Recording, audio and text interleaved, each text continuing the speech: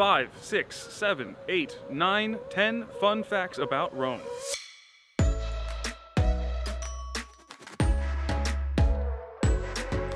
Colosseum seats over 80,000 people. During all of the events at the Colosseum, over 500,000 people lost their lives and 1 million animals were killed.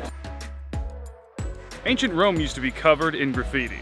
It still is, but back then, they would have to etch it into the walls. Every year, there's 1.1 million euros thrown into this fountain. Don't worry, every single night it is collected and given to charities.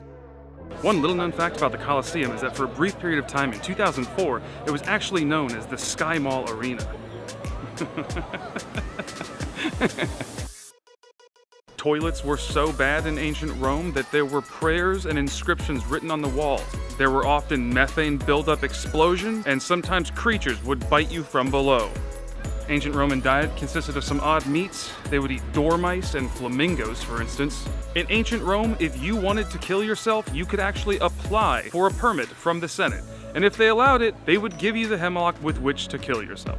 Ancient Romans used to wash their clothes in urine for the ammonia. There were urinals on the street corners and everybody would pee into them and they'd be carried away to the laundromats later on. The saying Roma caput mundi is translated usually as Rome as the capital of the world. Literally translated, Rome is the head of the world, but it is referred to as the capital of the world. You can forget about building Rome in a day. You can't even see most of Rome in one day.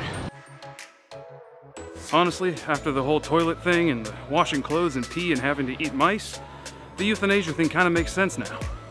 I'm Richie Tolway with Unguided Nations. I will see you tomorrow on another adventure.